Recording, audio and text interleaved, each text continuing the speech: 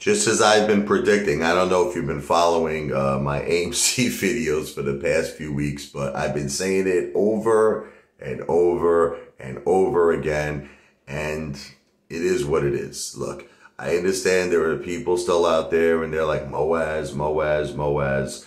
But you know what? The real Moaz is day trading AMC. I hate to say it. Believe me, it kills me to say it. I was always the biggest cheerleader for the Moaz, and it kills me to say it. But you know what? It keeps doing the same thing. I mean, you don't have to be like a friggin' genius like to figure this out. It keeps going to the mid-8 level, down to the 7 level. Mid-8 level, down to the 7 level. Mid-8 level, down to the 7 level. And I have a feeling it's going to do this for several months. And if you pay attention to detail, there's a lot of effing money to be effing made. Okay, so don't worry what, a lot of people ask me, are you doing this? Don't worry about me. Don't worry about you. Worry about yourself. Remember, I'm not a financial planner.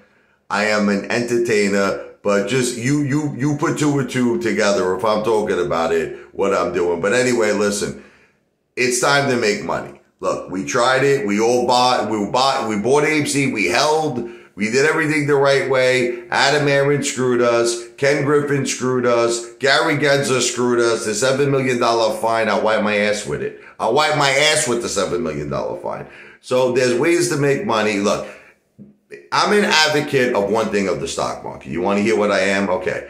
Because, you know, mostly now that you're watching my videos, you know that I am completely against the stock market. But if you're going to just get in and out with this mother effer, there is money to be made.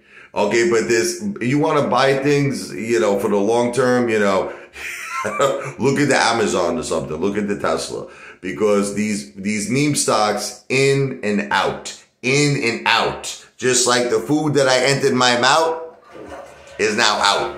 Bye-bye. That's it. No more holding. You know, look, it was a great try. This whole David Goliath thing, us against the hedge funds. Too much corruption in the stock market. Too much corruption going on for us to think that we're going to outhold the hedge funds when these mother effers could be potentially doing everything in the book illegal. Naked shorting, stacking a friggin' trillion synthetic shares on top of a company, driving it down from 72 to under $1. Listen, you know, again, I'll say it's alleged. But how are you going to compete against that when Gary Gensler's only finding this company $7 million when they made friggin' $16 billion? How are you going to compete against that? So that's why I say AMC, yes, has become a day trader's dream and cream play. This video is not financial advice. I'm not a financial planner. This video is for entertainment purposes only.